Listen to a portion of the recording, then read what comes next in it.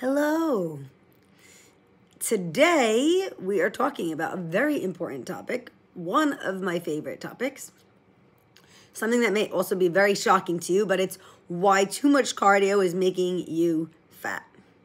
You may even be like most people, and when you're trying to lose weight, the first thing you go to is trying to add in more high-intensity HIIT workouts. You try all the boot camp classes, cycling classes, you buy a Peloton, you do SoulCycle every day, you name it.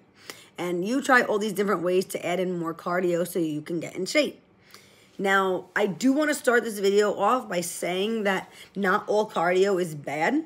In fact, cardio is very good for our health when it comes to our cardiovascular health. It lowers blood pressure, makes the heart stronger, and it also helps maintain weight loss when we're using it to be more active rather than living a sedentary lifestyle. And if you're in a cutting phase, some low, steady cardio is beneficial.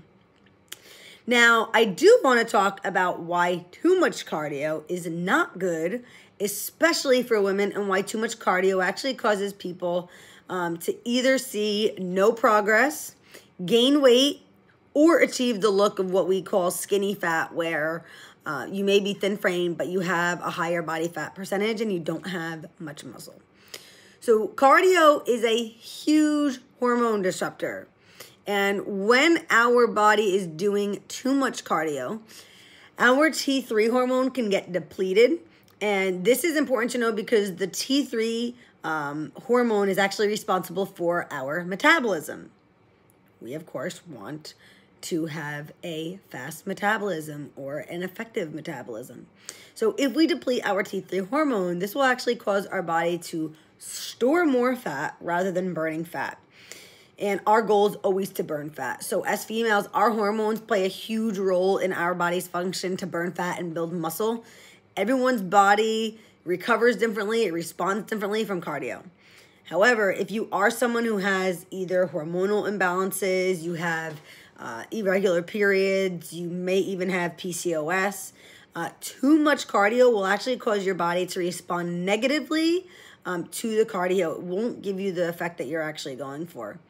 Now, on the flip side of that, even if you don't have any hormonal imbalances and you're not dealing with PCOS or anything like that, even if you're doing too much high-intensity training, your body will also lead to irregular periods or missed periods, which is also a clear sign that your hormones are imbalanced.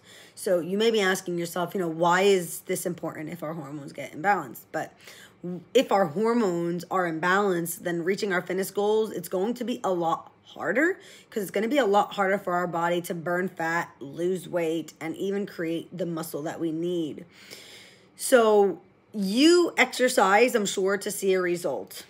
And a few different results. I'm sure you want to exercise so you can feel better physically, so you feel better emotionally, and so that you feel better mentally. But we also want to make sure that the exercise we're doing is effective and that our body is noticing a change from it.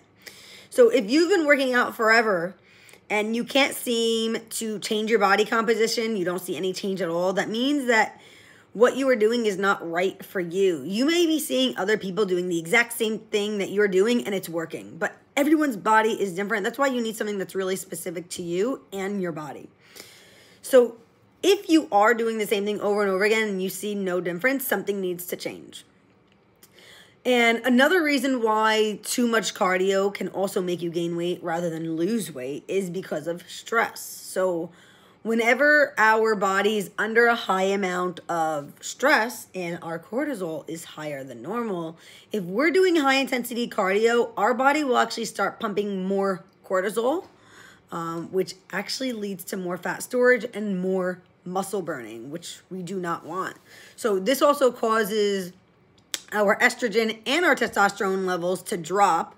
And when that happens, that will lead to the less energy, the fatigue, more sweating. It also will feel a lot more challenging to get through a workout than it did the week before. I know a clear sign of when I need to stop is if I'm working out and my body feels like cement.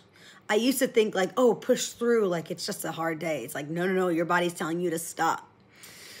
So how can we simplify this and change this without having to flip our entire life upside down? So for starters, sounds simple, do less high intensity cardio and you want to incorporate more weight training. Add in some resistance training with some dumbbells, resistant bands, some machines. If you're brand new, you can even do body weight exercises. They're also very effective. Because cardio only burns calories. Cardio does not build muscle, and without muscle, it's very hard for our body to burn fat.